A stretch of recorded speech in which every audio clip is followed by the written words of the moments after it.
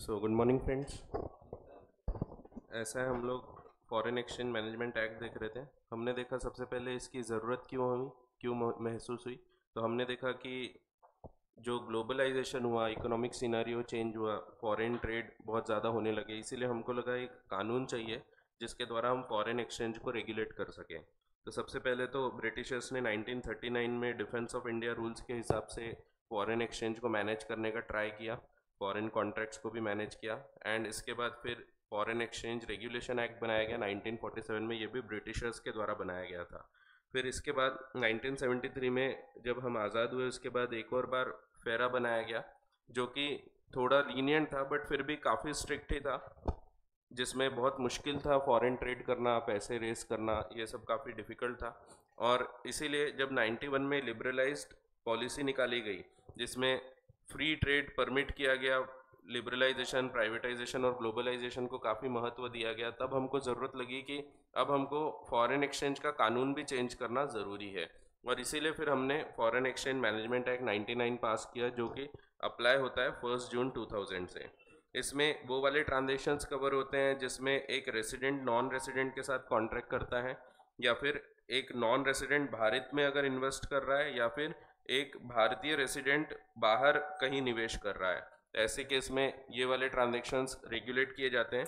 बाकी ऐसे कौन से ट्रांजेक्शन्स हैं जो करेंट अकाउंट के फ्रीली परमिसिबल ट्रांजेक्शन है, वो भी इसमें बताए हैं। और वैसे ही कैपिटल अकाउंट ट्रांजेक्शन्स के बारे में भी इसमें बताया है। कैपिटल अकाउंट ट्रांजेक्शन्स में जनरली परमिशन लगती है, परमिशन लेने के बाद आप वो कार्य कर सकते हैं। फिर बाकी भी पॉइंट्स थे, वो हमारे अब खास काम के नहीं है। फिर हमने देखा फेमा में हमको दो रेगुलेटर्स दिखते हैं, एक तो ministry of finance government of India, दूसरा आरबीआई।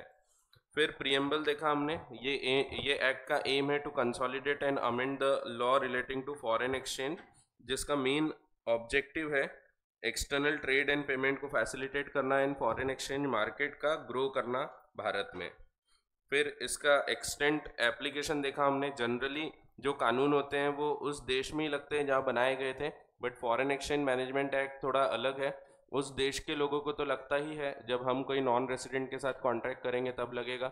साथ ही साथ हमारे द्वारा मैनेज्ड या कंट्रोल्ड अगर कोई ओन्ड या कंट्रोल कोई अगर एजेंसी है, कोई ब्रांच है जो भारत के बाहर भी है, उसको भी ये एक्ट अप्लाई होता है अगर हम उसको कंट्रोल करते हैं, तो एक रेसिडेंट कंट्रोल करता है तो।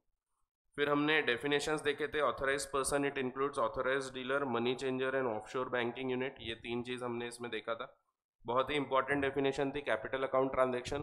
Capital account transaction means a transaction, ऐसा ट्रांजेक्शन जिसमें विच ऑल्टर्स द एसेट्स और liabilities including contingent liabilities of a person resident in India, और एसेट लाइबिलिटी कहाँ है, आउटसाइड इंडिया, तो situated outside India. So outside India के एसेट लाइबिलिटी ऑल्टर हो रहे हैं, लेकिन व्यक्ति रेसिडेंट इन इंडिया है, ये पहली चीज़। एंड दूसरी चीज़ कवर होती है, और एसेट्स और liabilities in India of a person resident outside India, Bharat के बाहर के व्यक्ति के अगर भारत के कोई एसेट या लाइबिलिटीज ऑल्टर हो रहे हैं तो वो कैपिटल अकाउंट ट्रांजेक्शन में कवर होगा। And it includes certain transactions जो सेक्शन 6(3) में बताए गए हैं, जो हम आगे पढ़ने वाले हैं। फिर करेंसी कोई काम की नहीं थी, ये हमने देखा, करेंसी नोट्स भी कोई काम के नहीं थे। फिर करेंट अकाउंट ट्रांजेक्शन, वैसे तो सिंपल डेफिनेशन है, means any transaction which is not a capital account transaction and without prejudice to the generality of the foregoing it includes. That means जो जनरल डेफिनेशन है, जो कैपिटल नहीं है वो current है, उसके अलावा कुछ स्पेसिफिक पॉइंट्स बताए हैं जो ट्रेड से रिलेटेड, बिजनेस से रिलेटेड कॉन्ट्रैक्ट्स है, वो सब करेंट अकाउंट में कवर होते हैं। साथ ही साथ एक स्पेसिफिक पॉइंट बताया, अगर ये नहीं लिखा होता तो हमने बोले होते कि ये कैपिटल अकाउंट है। सो ऐसे शॉर्ट टर्म बैंकिंग या क्रेडिट फैसिलिटी, शॉर्ट टर्म की जो बैंकिंग फैसिलिटीज़ होती है, क्रेडिट फैसिलिटी होती है, 2-3 महीने के लिए मिलती है, ऐसी फैसिलिटीज़ को ओडी वगैरह हो गया, ट्रेड रिसीवेबल्स हो गए, इनके लिए इनको हम करेंट अकाउंट में कवर करेंगे। अगर ये ऑर्डिनरी कोर्स ऑफ बिजनेस में हो रही हैं तो इनको हम करेंट अकाउंट में कवर करेंगे। बाकी तो करेंट अकाउंट देख के ही पता लग जाते हैं। एक्सपोर्ट समझा था हमने, export of goods as well as services दोनों कवर होता है इसमें। फिर foreign currency, foreign exchange, foreign security ये देखा। इंपोर्ट देखा, इंपोर्ट मीन्स जब हम भारत के बाहर से भारत में गुड्स या सर्विसेज ला रहे हैं। फिर पर्सन की डेफिनेशन देखे हमने, पर्सन में इंडिविजुअल भी आता है, एचयूएफ भी आती है, हिंदू अनडिवाइडेड फैमिली। फिर company, partnership firm, association of person और body of individuals weather incorporated और नॉट। फिर आर्टिफिशियल जुडिशियल पर्सन, जैसे कि मंदिर वगैरह हो गए, जैसे कोई भी गणेश तेकड़ी हो गया तो तेकड़ी के भगवान हो गए, वो सब भी पर्सन है, तो हमारे लिए वो व्यक्ति में कवर होते हैं। जो संस्थाएं होती है, ट्रस्ट वगैरह टाइप की चीज़ें होती है, ये सब। एंड एनी एजेंसी और ऑफिस और ब्रांच जो कि वैसे तो आउटसाइड इंडिया है but which is owned and controlled by a person in India. तो ये इन व्यक्तियों के द्वारा कोई भी अगर कंट्रोल किया जा रहा है तो वो भी पर्सन है, बाय एनी सच पर्सन, यानी वही ऊपर जो लोग हैं वो। फिर पर्सन रेसिडेंट इन इंडिया पढ़ रहे थे हम। पर्सन रेसिडेंट इन इंडिया का मतलब हमने देखा जो पिछले साल भारत में मौजूद था 182 डेज से ज़्यादा। 182 डेज नहीं चलेगा, 182 डेज से ज़्यादा होना चाहिए। एग्जैक्ट 182 डेज अगर वो भारत में मौजूद है तो he will not be considered as resident. तो रेसिडेंट बनने के लिए 182 डेज से ज़्यादा होना चाहिए, 183 डेज होना चाहिए। ये जनरल रूल हो गया। लेकिन फिर आगे लिखा हुआ है कि रेसिडेंट नहीं माना जाएगा अगर वो भारत में पहले भारत के बाहर जा रहा है। Does not include a person who has gone out of India. सो भारत के बाहर जा रहा है, सो भले पिछले साल वो 182 दिन से ज़्यादा था, लेकिन वो ये साल अब बाहर जा रहा है but for the purpose of employment, या तो एम्प्लॉयमेंट के लिए या बिजनेस और वोकेशन के लिए या फिर एनी अदर रीज़न जो कि अनसर्टन पीरियड दर्शाता है। ये 3 रीज़न से अगर वो भारत के बाहर जा रहा है तो भले पिछले साल वो मौजूद था भारत में बट अब हम उसको रेसिडेंट नहीं मानेंगे। जिस दिन वो चला गया वहाँ से वो रेसिडेंट नहीं रह जाता। ठीक है, तो ये हमने देखा था।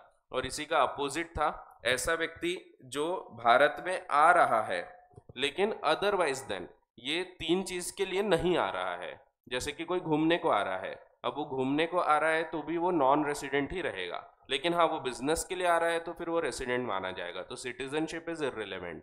सो कहीं बाहर का भी व्यक्ति है, भारत में आ रहा है, यहाँ पे रह रहा है, यहाँ पे बिजनेस कर रहा है तो रेसिडेंट माना जाएगा। ठीक है। सो अगर कोई लेट आते हैं तो आप डायरेक्ट आ सकते हैं, ऐसे कुंडी खड़काने की जरूरत नहीं होती, सीधे अंदर आ जाओ। तो वो गाना अपने क्लास के लिए बनाए, कुंडी मत खड़का और आ जाओ सीधे अंदर। तो सीधे अंदर आ जाया करो। सो ऐसे कुंडी खड़काने की आवश्यकता नहीं है। ठीक है।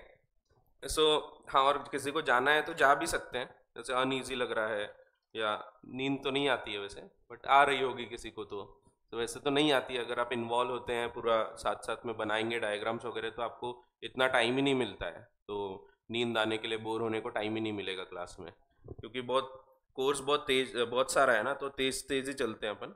तो उतना तेज भी नहीं, जैसा फाउंडेशन में चलते थे वैसे ही। फाउंडेशन में भी कोर्स खतरनाक था लॉ का, तो वैसे बहुत ज़्यादा कोर्स है वो। तो फाउंडेशन के बच्चों के हिसाब से बहुत अति हो जाता है वो, इतने इतने से बच्चे रहते हैं, आते हैं सर लॉ पढ़ाओ लॉ पढ़ाओ। तो बहुत ज़्यादा हो जाता है वो भी, नहीं सच में। तो सिर्फ लॉ नहीं बोल रहा मैं, लॉ और इंग्लिश मिलाए तो ज़्यादा ही है कोर्स। तो इतना सारा पढ़ना पड़ता है एक दिन में, पहले तो देख के डर लगता है यार एक दिन में कैसे रिवाइज होगा, बट आप कर लेते हो। इंटर में भी ऐसे ही होगा, पहले देख के डर लगेगा यार इतना सारा पढ़ना है, कैसे होगा एक दिन में रिवाइज। लेकिन जब आप उसको रेगुलर पढ़ोगे ना तो आखिरी में इतना कम बचता है वो रिवाइज करने को कि आप ऐसे ही बुक्स पलटाते जाओगे और टॉपिक हेडिंग देख के रिवाइज होते जाएगा। सो एकदम वर्ड टू वर्ड नहीं पढ़ना पड़ता फिर। सो आखिरी वक्त तक के ये लेवल आ जाता है। और क्वेश्चन बैंक है वो आपका ब्रह्मास्त्र रहेगा, तो बहुत इजीली आप उससे सब चीज़ें सॉल्व कर सकते हैं। क्वेश्चन बैंक उनके लिए बनाई गई है जो लोग थोड़े पढ़ने लिखने के उतने इच्छुक नहीं होते, उनको सिर्फ एग्ज़ाम क्लियर करना मेन मकसद होता है, उनको डर लगता है सब्जेक्ट से, ऐसे लोगों के लिए। ज़्यादातर लोगों को पूरा पढ़ने की सलाह देता हूँ मैं। कुछ लोग होते हैं जिनको लगता है कि सर मेरे को बस पासिंग निकालना है, अभी तक कुछ नहीं पढ़ा, आखिरी वक्त पे फिर अब लग रहा है कि कैसे करना, तो क्वेश्चन बैंक भी पढ़ लेगा तो वो पक्का पास हो जाएगा। सो इतनी अच्छी क्वेश्चन बैंक है। आप ये बच्चों से ही बात कर लो तो आपको पता लग जाएगा, जो आपके सीनियर हैं, सो जिनको आपने क्रिकेट में हराया, ऐसे लोगों या हारे जिनसे, सो उन लोगों से आप बात कर लोगे तो आपको समझ जाएगा।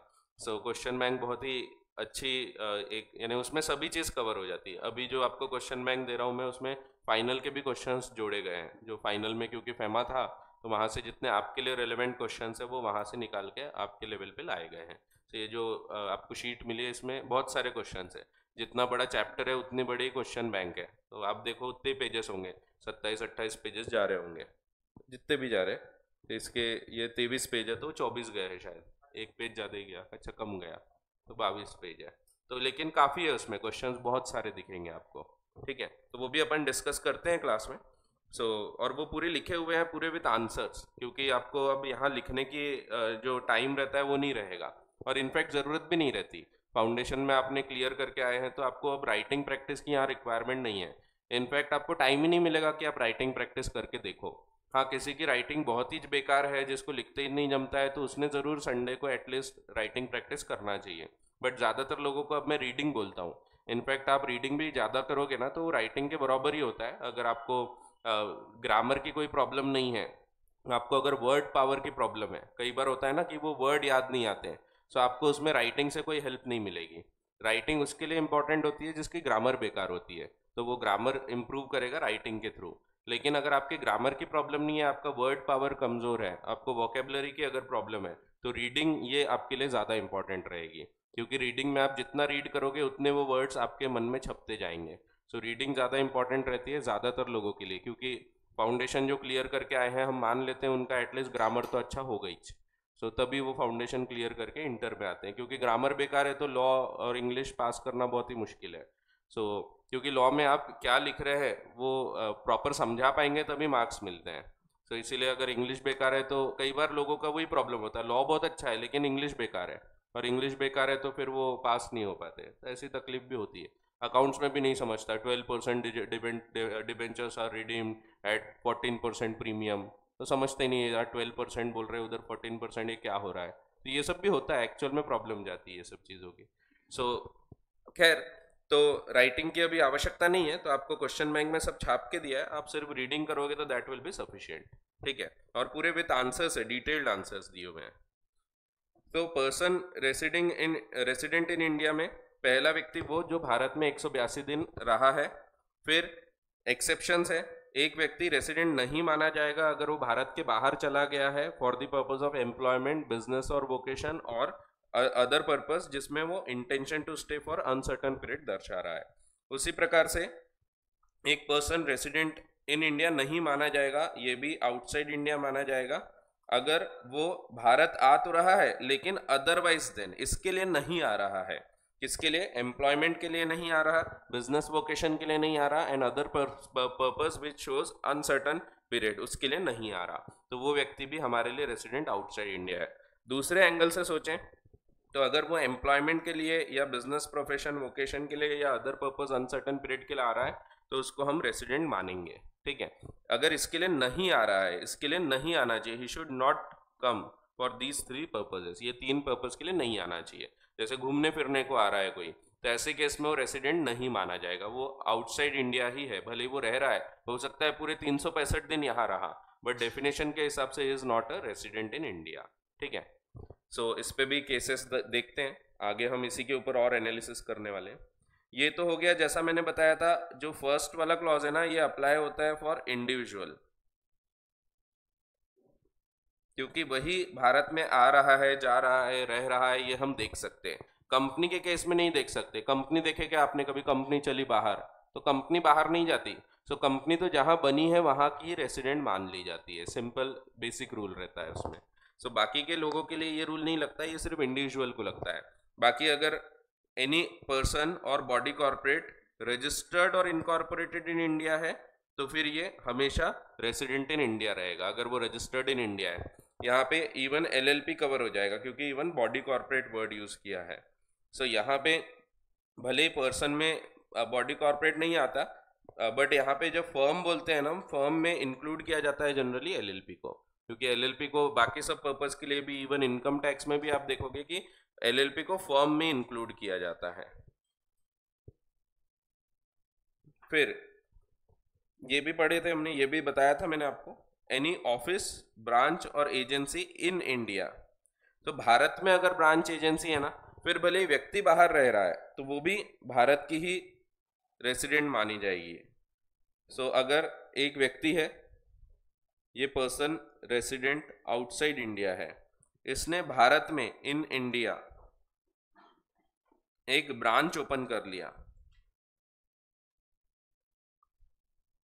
सो ये ओन्ड या कंट्रोल्ड बाय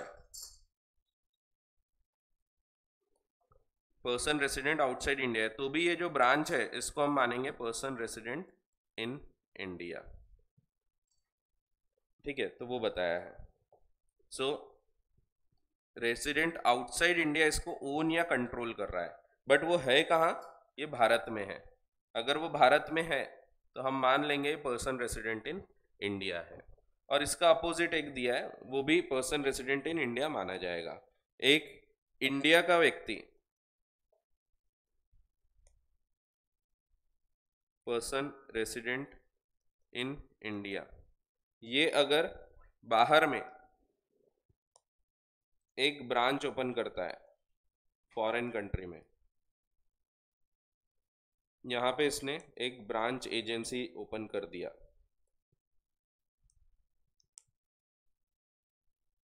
ये ओन्ड या controlled by person resident in India, तो ये जो ब्रांच है, ये ब्रांच को भी हम, भले ये फॉरेन में ब्रांच है, इसको भी हम मान लेंगे कि ये पर्सन रेसिडेंट इन इंडिया है। ठीक है, तो ये पर्सन रेसिडेंट इन इंडिया मानी जाएगी, ये foreign branch, even though the branch is situated in a foreign country. ठीक है, तो ये भी पर्सन रेसिडेंट इन इंडिया है, ये भी पर्सन रेसिडेंट इन इंडिया है, और ये भी पर्सन रेसिडेंट इन इंडिया है। तो ये तीनों पर्सन रेसिडेंट इन इंडिया माने जाएंगे।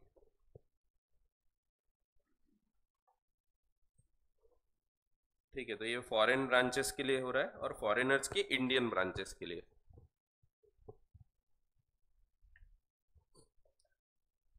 ऐसा है, बहुत ही आसान। जीवन में पढ़ाई से आसान कुछ भी नहीं है कि, बस ठीक है, मान लो सच में पढ़ाई सबसे आसान है। जब आप आगे बढ़ोगे ना जीवन में, तब समझ में आएगा जीवन कितना कठिन है। सबसे आसान तरीका है, अगर आपको सक्सेसफुल होना है तो पढ़ाई कर लो। मैं ये नहीं बोल रहा पढ़ाई नहीं किए तो सक्सेसफुल नहीं होते, बट सबसे आसान तरीका है पढ़ाई करना। आप बहुत अच्छे से पढ़ाई कर लोगे, सीए बन गए तो सक्सेसफुल हो गए। एक्चुअल में लोग बोलते हैं, कभी आपने ऐसा नहीं सुना होगा कोई सक्सेसफुल चार्टर्ड अकाउंटेंट है, चार्टर्ड अकाउंटेंट है बस हो गया, सक्सेस है उसकी, सीए हो गया यानी सक्सेसफुल है वो। तो और सीए इतना कुछ सिखा देता है ना, इतने अप्स एंड डाउन्स होंगे, इतना कई बार अपने को मोटिवेशन की ज़रूरत पड़ेगी, कई बार हम लोग एकदम ही इन्हें खतरनाक मोटिवेट हो जाएंगे, तो ऐसे भी तकलीफें होती है। तो ये चीज़ें भी सिखाती है जीवन में, तो सीए बहुत कुछ सिखाता है।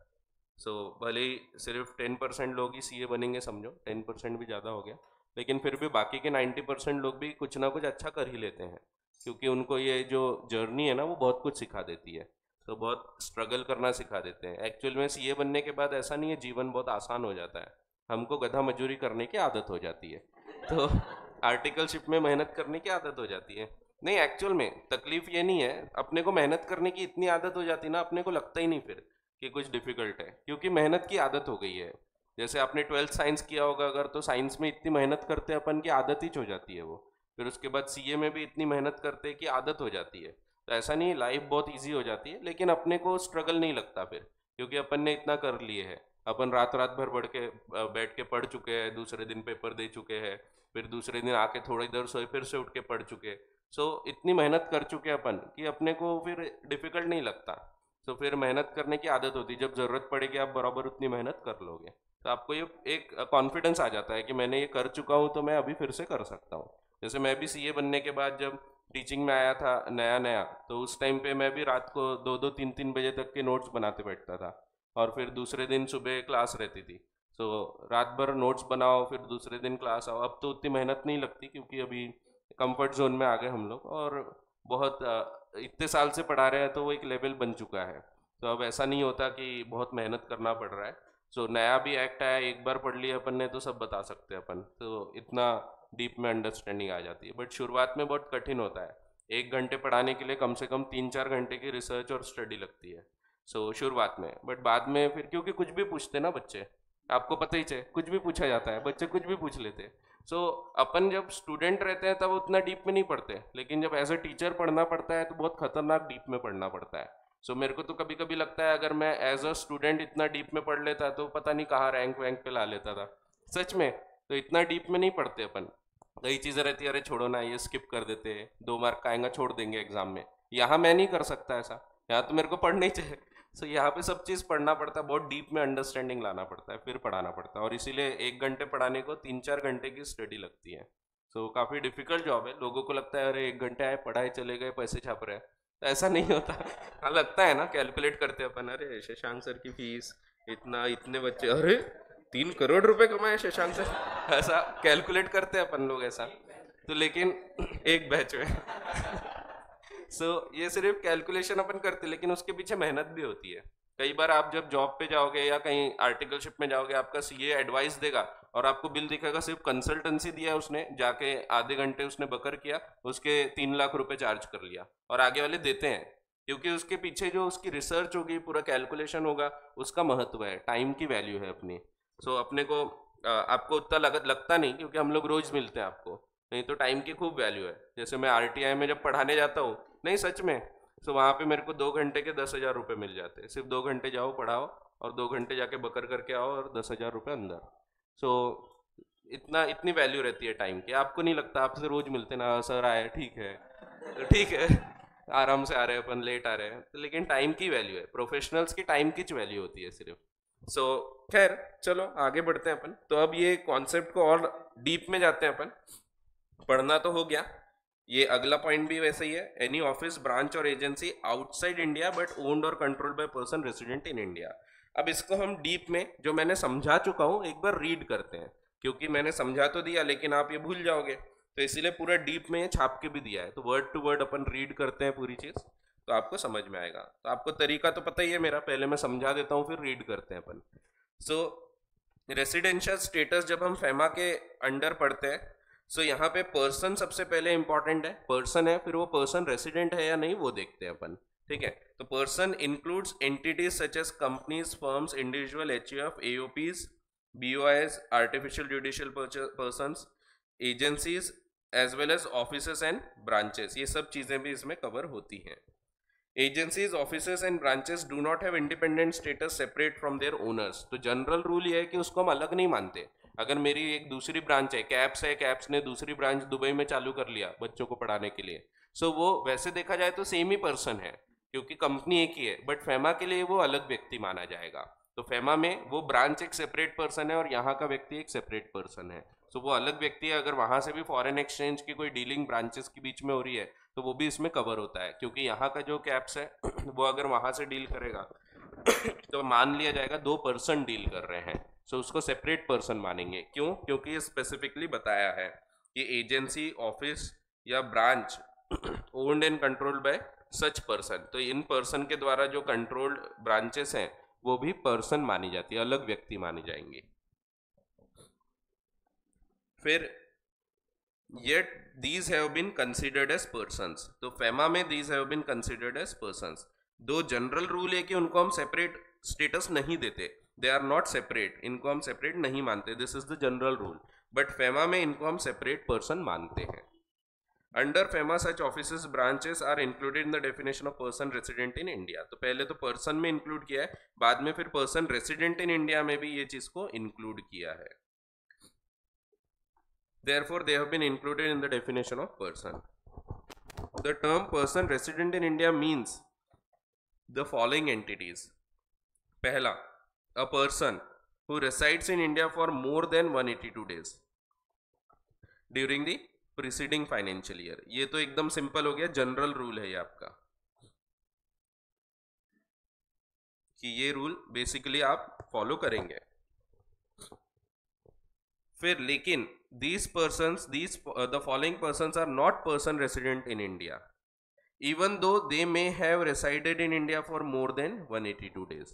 तो भले वो पिछले साल 182 दिन रह चुके हैं, अगर एक व्यक्ति पिछले साल 182 डेज, मान लो 365 डेज रह गया भारत में, तो वैसे देखा जाए तो वो रेसिडेंट है। यहाँ पे अगर वो 1 सितंबर को यहाँ भारत छोड़ के जा रहा है और जा रहा है जॉब के लिए, तो ऐसे केस में यहां तक के वो रेसिडेंट माना जाएगा, बट इसके बाद से वो रेसिडेंट नहीं माना जाएगा, इवन दो पिछले साल वो 365 दिन भारत में था। ठीक है, तो वही दिया हुआ है, तो कल समझा चुका हूं मैंने, अब गैप हो गई थोड़ी, बट ठीक है। So person who has gone out of India, सो भारत के बाहर गया वो, कब? सो 1/9 को, तो उस दिन के बाद से वो रेसिडेंट नहीं रह गया, भले पिछले साल वो पूरे साल भारत में था तो भी। So who has gone out of India or stays outside India for any of the three purposes given below. कौन से three purpose है? तो employment, business और vocation and other purpose जो uncertain period दर्शाता है. वैसे ही any person who has come to or stays in India otherwise then, that means इन चीजों के लिए नहीं आना चाहिए. ठीक है, तो he should not come for these three purposes, for any of the three purposes given below. फिर दूसरी डेफिनेशन का पॉइंट निकल के आता है, एनी पर्सन और बॉडी कॉर्पोरेट रजिस्टर्ड और इनकॉर्पोरेटेड इन इंडिया. ये सिंपल है, ये भी सिंपल है. एनी ऑफिस, ब्रांच और एजेंसी इन इंडिया जो कि भले ओन्ड और controlled by person resident outside India है. और उसी प्रकार से any branch, office, agency outside India. तो यहाँ पे ये इन इंडिया है but controlled owned by person resident outside India. यहाँ उल्टा है, आउटसाइड इंडिया है but controlled by person resident in India. ठीक है, सो ये चार्ट एक बार देख लेना, मैंने आपको इससे बता ही दिया हूं, समय की रेखा से. ये समय की रेखा है ना, इसको समय की रेखा बोलते हैं. एक रेखा और है, हाँ, अमिताभ, ठीक है, एक्स अमिताभ. चलो, तो ये इससे देख चुके अपन ने पहला जनरल रूल, फिर ये भी देख लिया अपन ने एक्सेप्शंस दोनों. ठीक है, याद है कि नहीं कि भूल गए? पढ़े होंगे घर जाके. अभी बोलना नहीं पड़ता, अभी मोटिवेशन रहता है, खुद जाके भग भग पढ़ लेते पूरा, फिर कुछ टाइम बाद पता लगेगा यार. ठीक है, सो as the definition of person resident in India and resident outside India are quite relevant for determining the applicability of the act on an entity. और इसीलिए हम देखते हैं इंडिविजुअल्स के केस में to be considered as resident, person should have resided in India in preceding financial year for more than 182 days. और citizenship is not the criteria for determining whether person is a resident or not. तो हमने ये भी देखा था कि citizenship ये irrelevant है हमारे लिए. So continuous stay is also not necessary and citizenship is also irrelevant. So वो भारत की नागरिकता रखता है या नहीं रखता है, इससे कोई लेना देना नहीं होता. ठीक है, सो नागरिक कौन होते हैं? तो इसका भी एक एक्ट है, सिटीजनशिप एक्ट है एक अपने यहाँ, उसके हिसाब से जो नागरिक है वही सिर्फ नागरिक कहलाता है. ठीक है, अभी उसमें अमेंडमेंट होने वाला है, बहुत चिल्ला रहे थे ना लोग, CAA आएगा, तो वो सिटीजनशिप अमेंडमेंट एक्ट है वो. सो अभी आने वाला है, वो 7 दिन के अंदर लागू हो जाएगा वो, उस पर चल रहा है अभी. तो ऐसा इंटरनल सोर्सेस बता रहे हैं कुछ. सो नहीं, सच में हमारा एक ग्रुप है BJP CA सेल वाला, तो उसमें आया है कि CA ये आने वाला है, 7 दिन के अंदर लागू हो जाएगा वो. सो देखते तो चीज़ें रहती है ऐसी, पता रहती है. ठीक है, बताना नहीं चाहिए. ठीक है, ये सब क्या है, इलेक्शन आ रहे हैं ना, इसीलिए पेट्रोल सस्ता होगा, सिलेंडर 200 रुपये सस्ता होगा, तो होता है ये सब, इलेक्शन आ रहे हैं.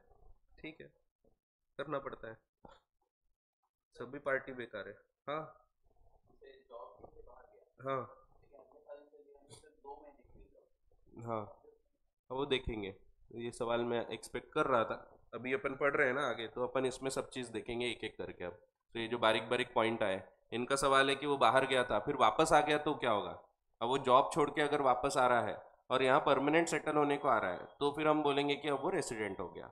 लेकिन अगर वो आ रहा है सिर्फ विजिट के लिए, तो फिर वो रेसिडेंट नहीं कहलाएगा, क्योंकि वो भारत आ रहा है नॉट फॉर, अदरवाइज देन, ये 3 चीज़ों के लिए नहीं आ रहा, अदरवाइज देन ये 3 चीज़ों के लिए नहीं आ रहा. तो ऐसे केस में वो नॉन रेसिडेंट ही रहेगा, भले ही वो भारत आ गया है, 2-3 महीने रह के गया, फिर भी नॉन रेसिडेंट कहलाएगा.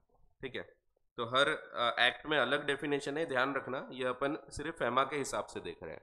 ठीक है, बाकी ऐसे अलग अलग एक्ट में अलग अलग NRI डिफाइन किए जाएंगे. आप इनकम टैक्स एक्ट में नॉन रेसिडेंट अलग पढ़ोगे, यहाँ अलग दिया है, तो सब जगह अलग डेफिनेशन है. ठीक है, तो फेमा में इसीलिए इसको डे के हिसाब से देखा जाता है, क्योंकि ट्रांजेक्शन जिस दिन हुआ उस दिन वो रेसिडेंट है या नॉन रेसिडेंट है, वो इंपॉर्टेंट है हमारे लिए. वही इनकम टैक्स में पूरा ईयर के हिसाब से देखा जाता है, क्योंकि पूरा पिछले साल वो रेसिडेंट था, तो फिर उसकी पूरी इनकम टैक्स होगी, उसमें दिन के हिसाब से नहीं देखा जाता. यहाँ पे दिन के हिसाब से रहेगा. हो सकता है for a period of year वो रेसिडेंट है, फिर for a period he is not resident, तो ऐसा हो सकता है फिर से for the remaining period he becomes again resident.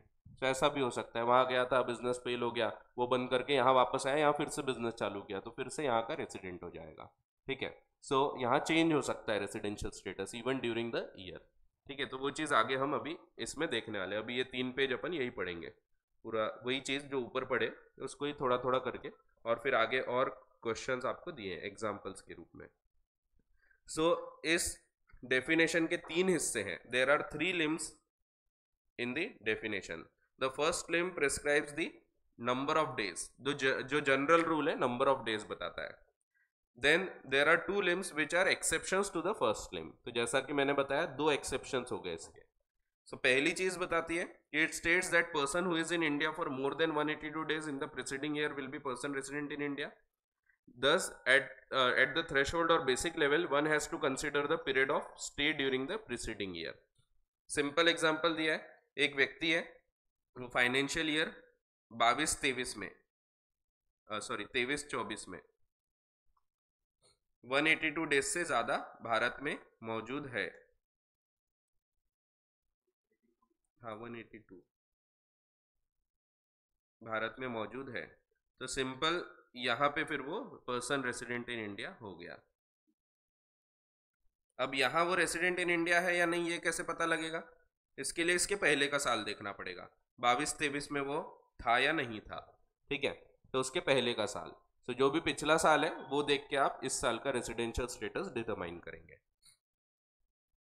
So then for the year 24-25 the person will be an Indian resident.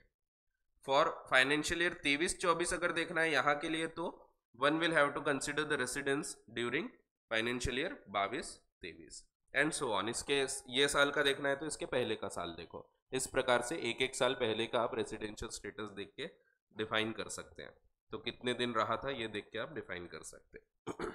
सो ये जनरल रूल हो गया। फिर there are 2 exceptions provided in clause A and B। clause A is for the person going out of India, जबकि clause B is for the purpose coming into India। so ये भी हमने देखा था कि एक है जो पर्सन है जो भारत के बाहर जा रहा है, ये यहाँ पे बाहर चला गया, ये लिखना चाहिए अपन ने, यहाँ लिखा नहीं। सो ये लीव कर रहा है, यहाँ पे वो लीव कर रहा है और यहाँ पे ये आ रहा है।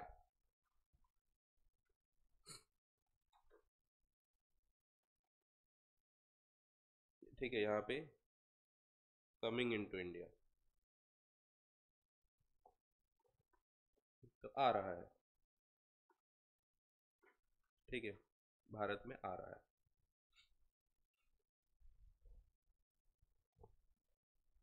ऐसा है। अगर वो ये 3 चीजों के लिए आएगा तो वो रेसिडेंट माना जाएगा, ये 3 के लिए नहीं आना चाहिए, नॉट फॉर। तो बहुत ही आसान है, पढ़ते हैं। Exceptions carve out the situations that do not fall under the main body of a section even though they satisfy the criteria। तो एक्सेप्शन का मतलब ही है कि भले ही वो 182 दिन का क्राइटेरिया पूरा कर रहा है तो भी हम उसको रेसिडेंट नहीं मानेंगे इन केसेस में। This means that even if the person is Indian resident based on the test provided in first limb, तो भी person will be a person resident outside India if he falls within limb A और B। So second जो हिस्सा है इस definition का, it states that if a person leaves India for any of the 3 purposes, तो 3 purpose कौन कौन से हैं, तो वही employment, business and other purpose, जो कि अनसर्टन पीरियड है। He will be a person resident, he will not be a person resident in India, that means he will be a person resident outside India। Same example दिया है ऊपर का, thus in an example in the example given for the first limb above। सो यही example को continue करते हैं अपन। इसमें इन्होंने बताया था 23-24 में वो भारत में था। ठीक है, तो अगर वो 23-24 में भारत में था,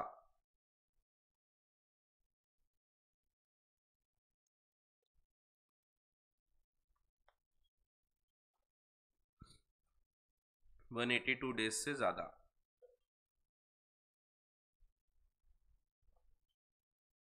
तो ऐसे केस में वो यहाँ रेसिडेंट है।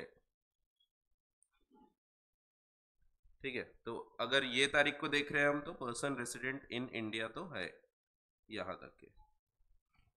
फिर thus in the example given for the first limb above, if a person leaves India on 1st November 24, अब वो 1 नवंबर 24 को चला गया, तो 1/11/24 को चला गया, he will be a non-resident from 2nd November. सो एक को यहाँ पे था तो यहाँ पे रेसिडेंट है और उसके बाद से सेकेंड डे से वो नॉन रेसिडेंट हो जाएगा, even though the number of days in India was more than 182 days in 23-24, अगर ये 3 पर्पज के लिए जा रहा है तभी। ठीक है, फिर similarly if a person goes and stage out of India for carrying on any business, business के लिए जा रहा है, he will be a person resident outside India from that date.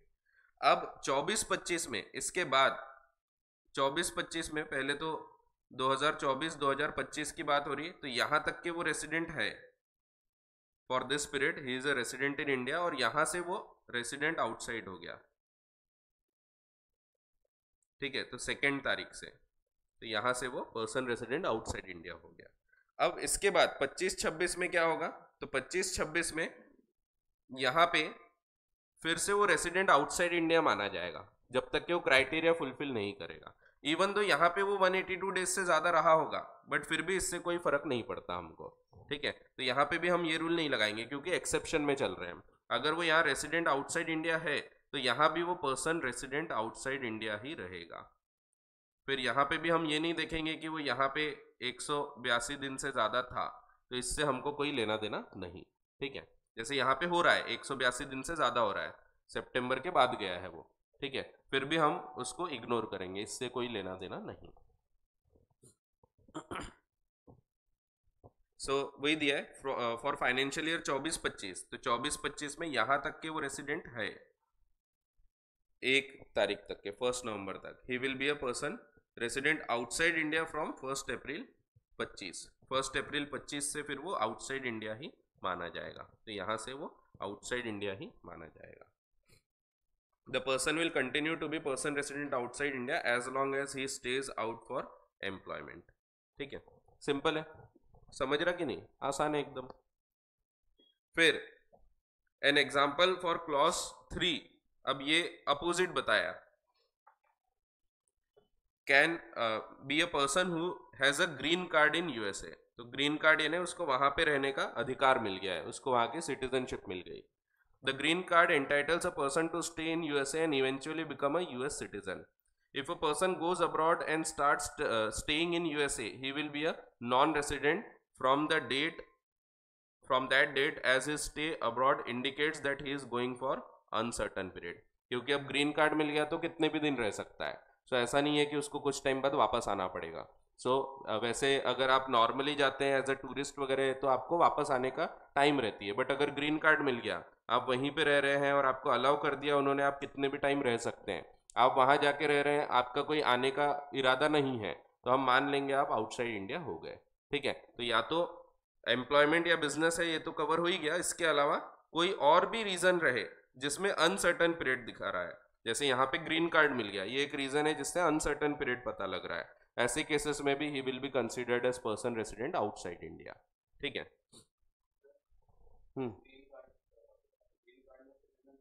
हाँ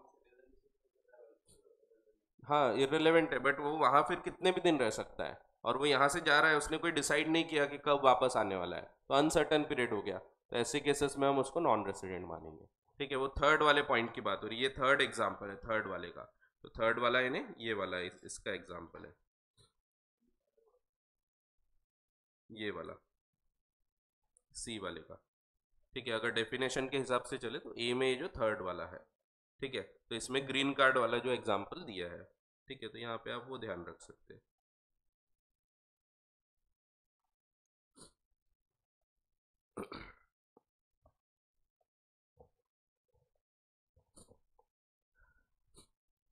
अब थर्ड लिम यानी ये जो हमने पढ़े थे बी वाला क्लॉज, ये इसकी बात हो रही है।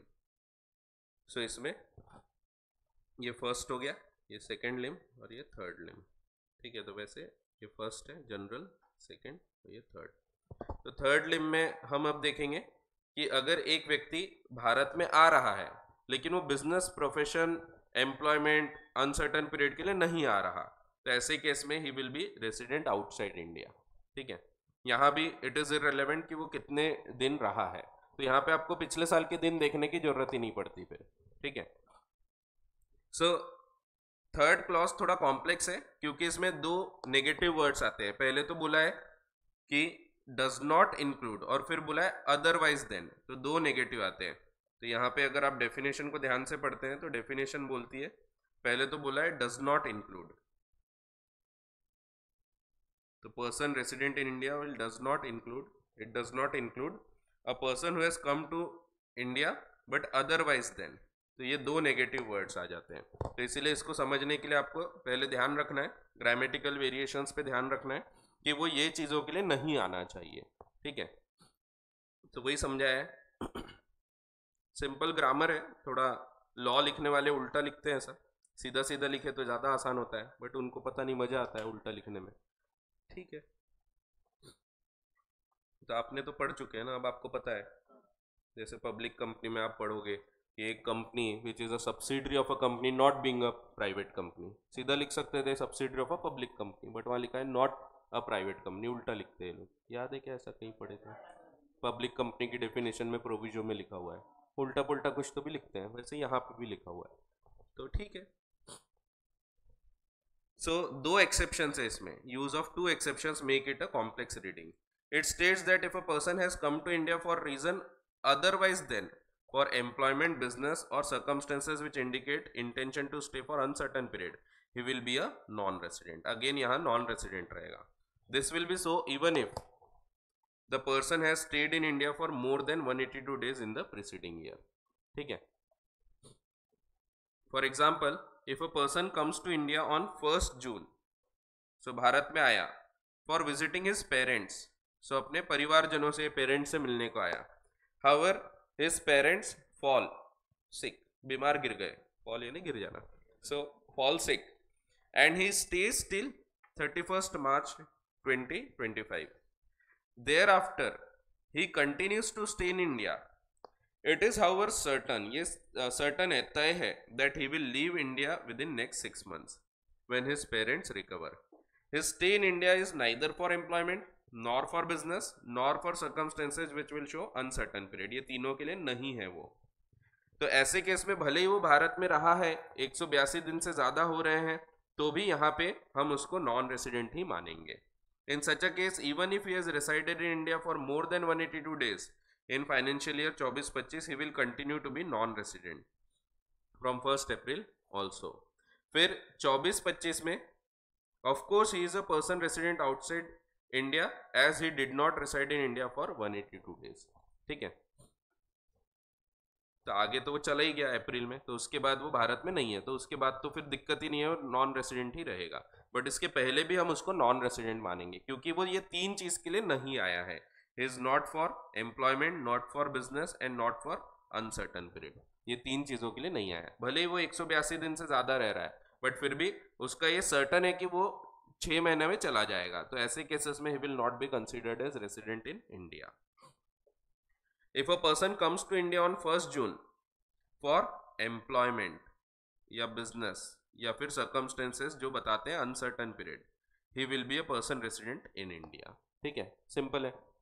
तो अगर वो भारत के बाहर से आया है लेकिन भारत में आ गया और ये तीन चीज के लिए आया है, इनके लिए नहीं आएगा तो नॉन रेसिडेंट, बट इनके लिए आया तो वो रेसिडेंट हो गया, भले पिछले साल 182 दिन नहीं था, फिर भी वो रेसिडेंट माना जाएगा। ठीक है, फिर क्वेश्चंस देखते हैं, चलो पूरा पढ़ ही लेते इतना, फिर क्वेश्चंस देखते हैं। ये बंद हो गया क्या?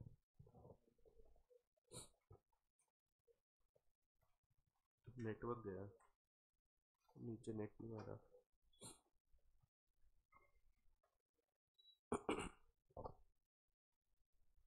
सो देखो नोट पे तो वही दिया है पहले, इंपॉर्टेंट नोट, रेसिडेंशियल स्टेटस यहाँ पे पूरे साल के लिए नहीं होता, ये एक पर्टिकुलर डेट के लिए होता है। और ये इसीलिए ऐसा है क्योंकि हमको जिस दिन वो कॉन्ट्रैक्ट कर रहा है, ट्रांजेक्शन कर रहा है, उस दिन वो रेसिडेंट है या नहीं ये देखना होता है, और इसीलिए रेसिडेंशियल स्टेटस इस केस में हम डे के हिसाब से देखते हैं, डेट के हिसाब से देखते हैं, not for the whole year. Income tax में फॉर द होल ईयर देखा जाता है, तो वो चीज यहाँ क्लैरिफाई की है। It is from a particular date, this is different from income tax law. Income tax law में पर्सन को टैक्स पे करना पड़ता है in respect of income of previous year, और इसीलिए it is possible to look at the complete year for determining residential status under income tax. But FEMA एक regulatory law है, और इसीलिए हमको उस दिन देखना पड़ेगा, one has to know the person status at the time he undertakes the transaction. सो जिस दिन उसने ट्रांजेक्शन इंटर किया उस दिन हम देखते हैं। If for example a person comes to India for employment and if he his status can be known only when he has the year is completed, तो फिर हम ये डिटरमाइन ही नहीं कर पाएंगे वो रेसिडेंट है या नहीं। अगर वो इधर आया है, ट्रांजेक्शन कर रहा है, तो भारत के बाहर से भारत आके अगर ट्रांजेक्शन कर रहा है तो हम बोल रहे हैं वो नॉन रेसिडेंट ही है। जैसे कोई टूरिस्ट आ गया है, टूरिस्ट आके कोई होटल में रूम्स बुक कर रहा है, तो ये नॉन रेसिडेंट और रेसिडेंट का ट्रांजेक्शन हो गया।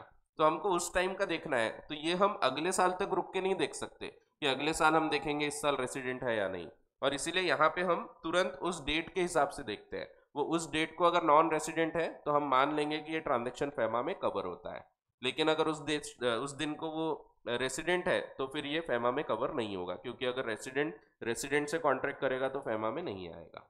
ठीक है, सो इसीलिए हम यहाँ पे पर्सन रेसिडेंट आउटसाइड इंडिया ये आखिर में नहीं देखते हैं, जब तक के साल खत्म नहीं होगा हम रुके नहीं रहेंगे।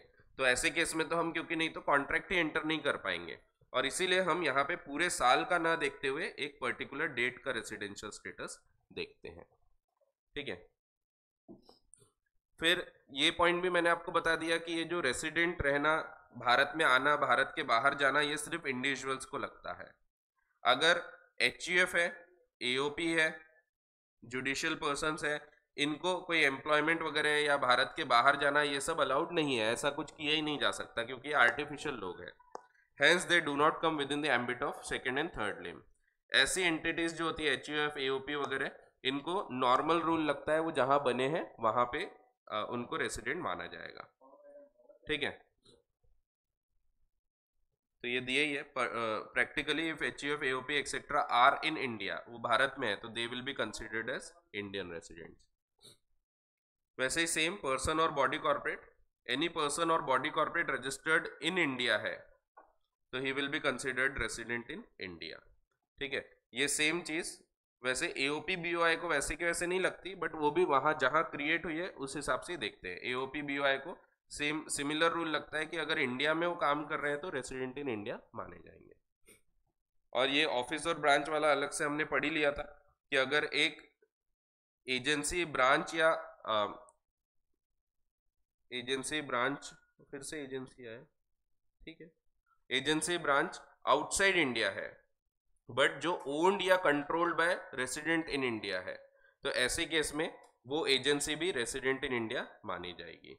Thus, one cannot set up a branch outside India and attempt to avoid FEMA provisions. हो गया। उसी का opposite, any agency branch in India but owned or controlled by person resident outside India, so will be considered as person resident in India. This is relevant as Indian residents can deal with such branches in India without considering FEMA. If such branch is considered as person resident outside India, then it will be difficult to undertake several transactions. कुछ illustrations देखते हैं। तो ये 4 illustration से आपको ये पूरा अभी concepts clear हो जाएंगे। ठीक है, आप चाहो तो साथ साथ में इसके समय की रेखा बना सकते हैं। एग्जाम में भी डायग्राम्स अलाउड होते हैं, अगर आप डायग्राम चिपका के आएंगे तो आपको फर्क जरूर देखने को मिलेगा। सो ऐसे ही एरो डायग्राम्स वगैरह ये सब बना सकते हैं अपन। ठीक है, फाउंडेशन में भी आपने बनाए होंगे अगर, तो उसमें आपको मार्क्स पे फर्क देखने को मिलेगा।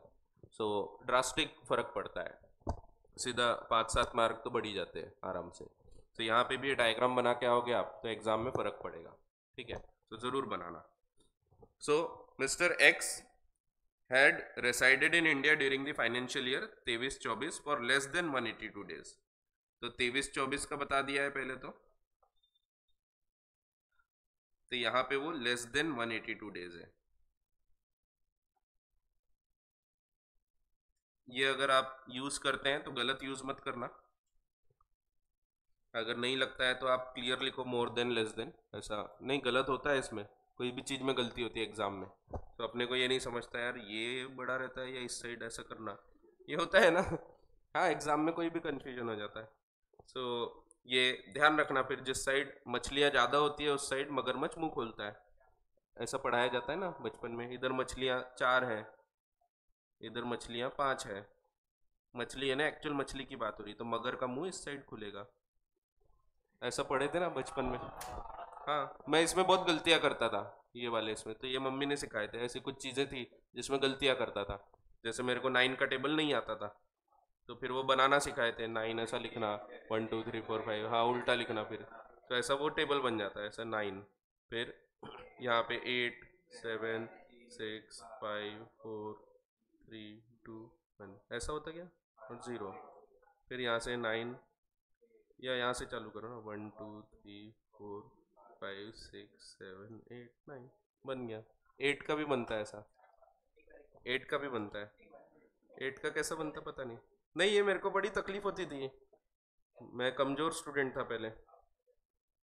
अब तो कैलकुलेटर है। तो ये अभी भी 9 का टेबल नहीं आता, ऐसा सोच रहा है। ठीक है।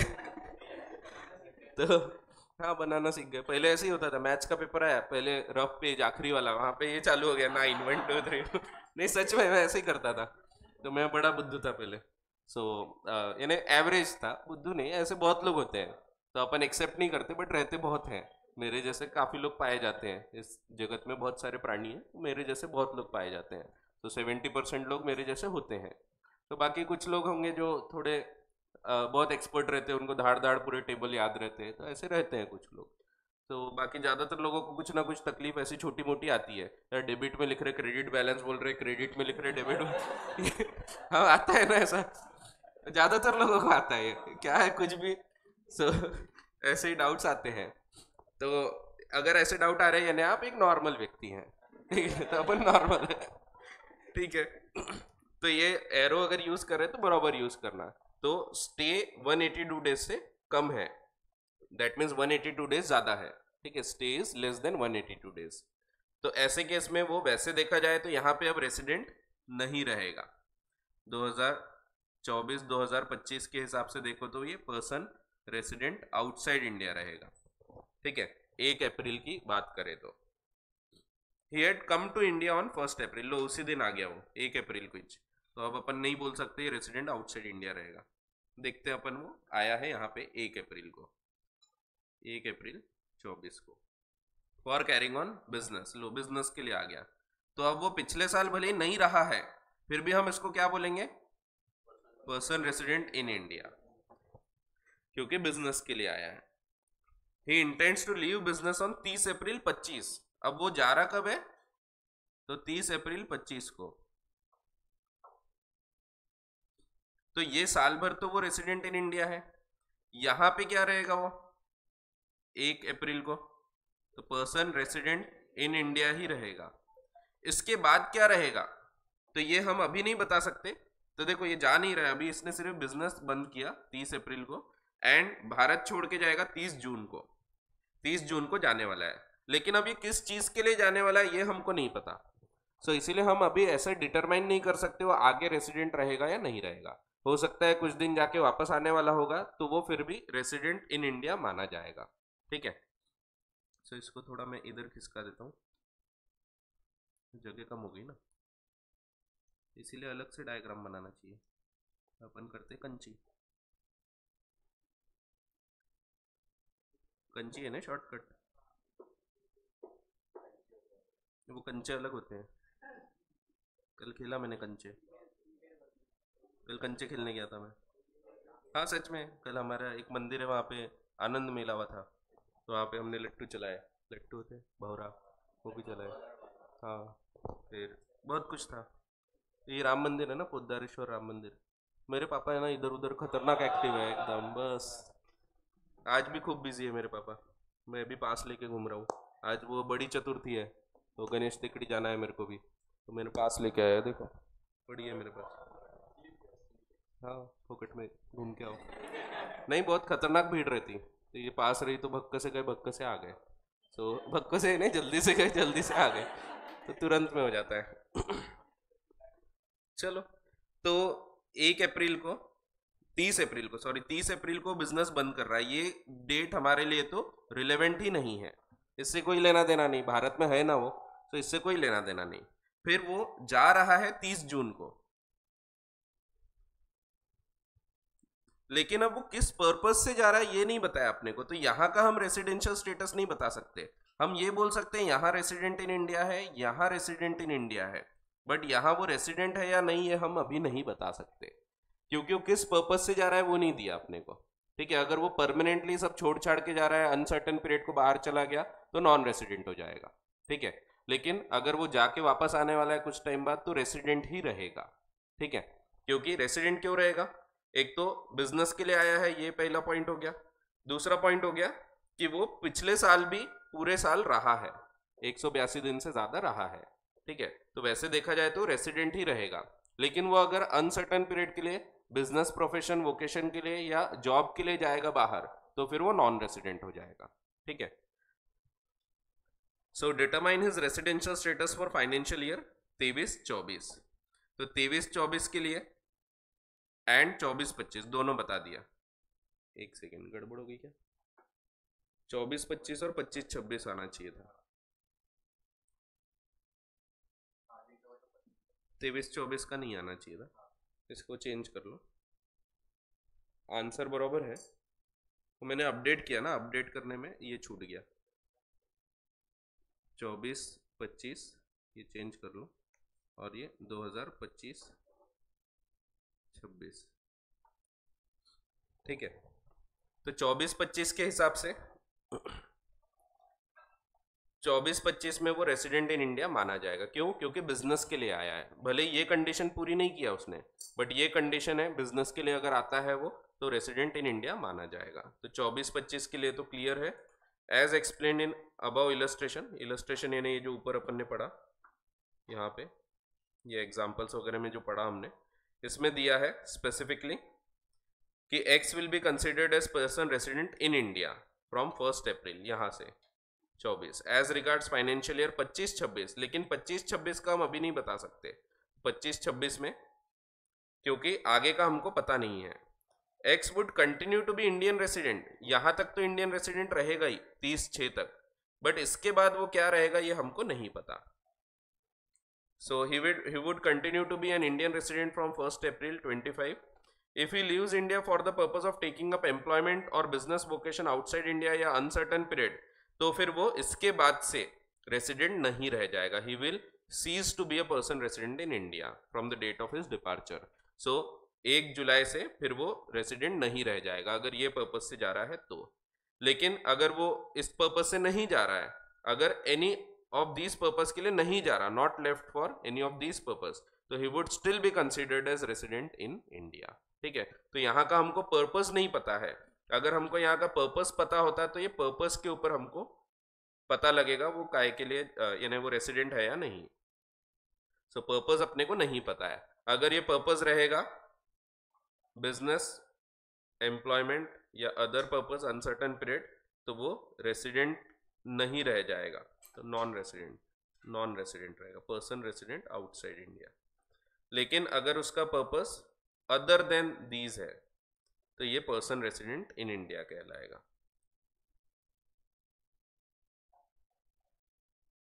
ठीक है, सिंपल है, समझा कि नहीं? कंफ्यूज तो नहीं हो रहा है कोई? पक्का इस पे क्वेश्चन आएंगे आपको इस बार, तो पक्का ही आएगा ये वाली एग्जाम में. आपके एग्जाम में देखते हैं.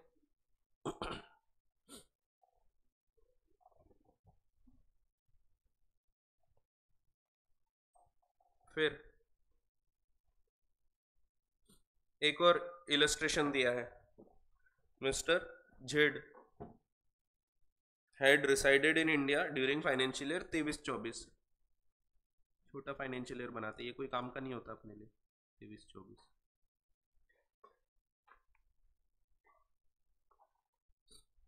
ही लेफ्ट इंडिया ऑन 1 अगस्त 24. फिर अगस्त में 24-25 चल रहा है, 1 अगस्त को चला गया. हाँ, और यहाँ पे रेसाइड किया है उसने, stay is more than 182 days. तो ऐसे केस में यहाँ तो क्लियरली वो पर्सन रेसिडेंट इन इंडिया है ये पीरियड में।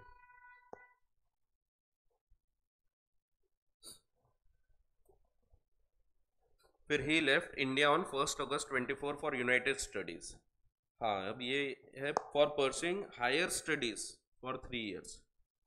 अब यहाँ पे आपको इंस्टीट्यूट ने ये क्वेश्चन दिया है, इसीलिए मैंने भी इलस्ट्रेशन में डाला हूँ। उन्होंने आपको सर्कुलर नहीं दिया, इस पे एक आरबीआई का सर्कुलर है।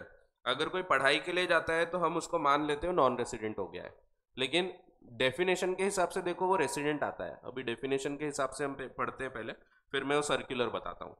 तो डेफिनेशन के हिसाब से ये बोल रहा है कि ये हायर स्टडीज को गया है और 3 साल के लिए। क्या अनसर्टन पीरियड है क्या? तो नहीं, ना अनसर्टन पीरियड है, ना बिजनेस प्रोफेशन वोकेशन है, ना ही एम्प्लॉयमेंट है। तो ऐसे केस में वैसे देखा जाए तो यहाँ पे वो रेसिडेंट होना चाहिए, इसके बाद भी ये रेसिडेंट होना चाहिए इन दिस पीरियड। तो ये वाला जो पीरियड है यहाँ पे रेसिडेंट होना चाहिए, ठीक है। लेकिन इस पे एक आरबीआई ने सर्कुलर निकाला है, उस सर्कुलर के हिसाब से एक एपी सर्कुलर नंबर 45 डेटेड 8 दिसंबर 2003, इसमें इन्होंने बोला है students will be considered as non residents. So general rule अगर हम देखें तो जनरल रूल के हिसाब से वो रेसिडेंट निकल के आता है डेफिनेशन के हिसाब से, बट हमको क्योंकि यहाँ सर्कुलर भी साथ में पढ़ना पड़ता है, और सर्कुलर में अगर लिखा है आरबीआई ने तो सर्कुलर को हमको फॉलो करना पड़ेगा, ठीक है। सो यहाँ पे mister Z had रेसाइडेड in India during financial year 23-24 for more than 182 days. इसके बाद ये यूएसए गया फॉर हायर स्टडीज। ये नहीं गया है फॉर टेकिंग अप एम्प्लॉयमेंट और बिजनेस प्रोफेशन और any other purpose in circumstances as would indicate his intention to stay outside India for uncertain period. और इसीलिए वैसे वो पर्सन रेसिडेंट इन इंडिया होना चाहिए, लेकिन आरबीआई ने क्लैरिफाई किया है सर्कुलर में कि ऐसे बच्चों को हम नॉन रेसिडेंट मानेंगे। इसका रीजन दिया था आरबीआई ने, क्योंकि इन लोग जनरली वहां पे वर्क करना चालू कर देते हैं to take care of their study and cost of stay and cost of studies, और इसीलिए उनको हम नॉन रेसिडेंट मान लेते हैं। तो हम भी ऐसे ही आंसर लिखेंगे, पहले एज पर डेफिनेशन, उसके बाद ये सर्कुलर कोट करते हुए। आप डेट कोट नहीं करो तो चलेगा, सिर्फ as per the clarification issued by RBI इतना लिखे तो भी चलेगा, ठीक है। अब ये आपको कोर्स में नहीं है, वैसे ये सर्कुलर नंबर नहीं दिया है आपके कोर्स में, लेकिन इंस्टीट्यूट ने ये वाला इलस्ट्रेशन जरूर दिया है, और इसीलिए ये इलस्ट्रेशन है तो ये क्वेश्चन आ सकता है। तो ये वैसे आउट ऑफ सिलेबस हो जाएगा, लेकिन फिर भी अगर स्टूडेंट का क्वेश्चन आया तो आपको ये सर्कुलर कोट करना चाहिए, ठीक है। इवन इफ इंस्टीट्यूट ने मॉड्यूल में नहीं लिखा है तो भी, इसके बारे में कोई जानकारी नहीं दी, बट क्वेश्चन में जरूर इलस्ट्रेशन में जरूर दिया है, ठीक है। तो आपको ये कोट करना पड़ेगा। तो जनरल रूल के हिसाब से देखो तो he will be a person resident in India. सो यहाँ पे वैसे जनरल रूल अगर बोला जाए एज पर डेफिनेशन, तो he is a person resident in India, क्योंकि अनसर्टन पीरियड नहीं है, 3 साल स्पेसिफिकली पता है, but as per RBI circular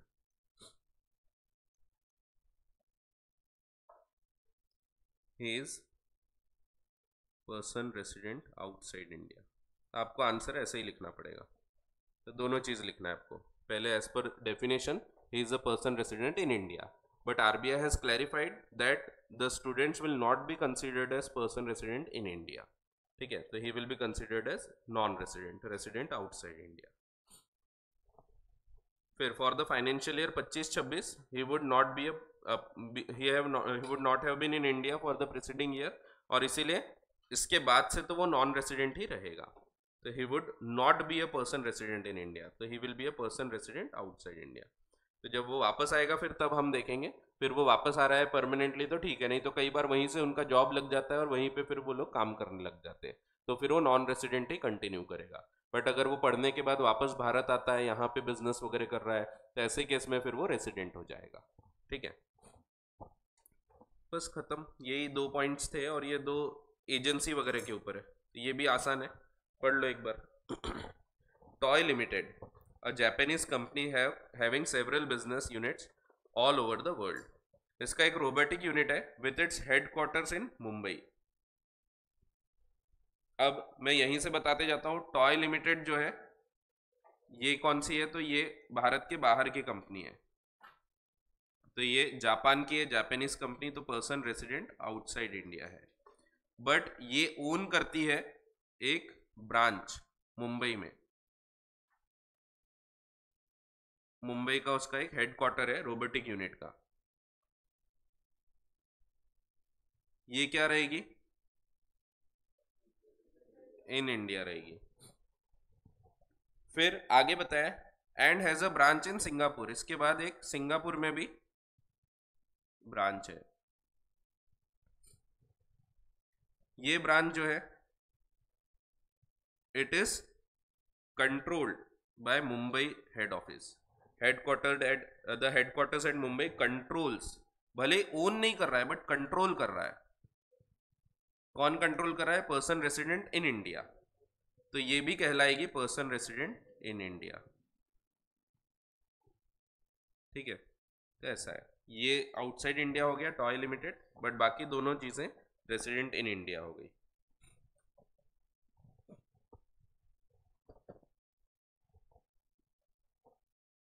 तो पहले मुंबई का बता दिया, robotic unit in Mumbai is owned controlled by person resident outside India, but वो क्योंकि इन मुंबई इन इंडिया है तो it would be a person resident in India.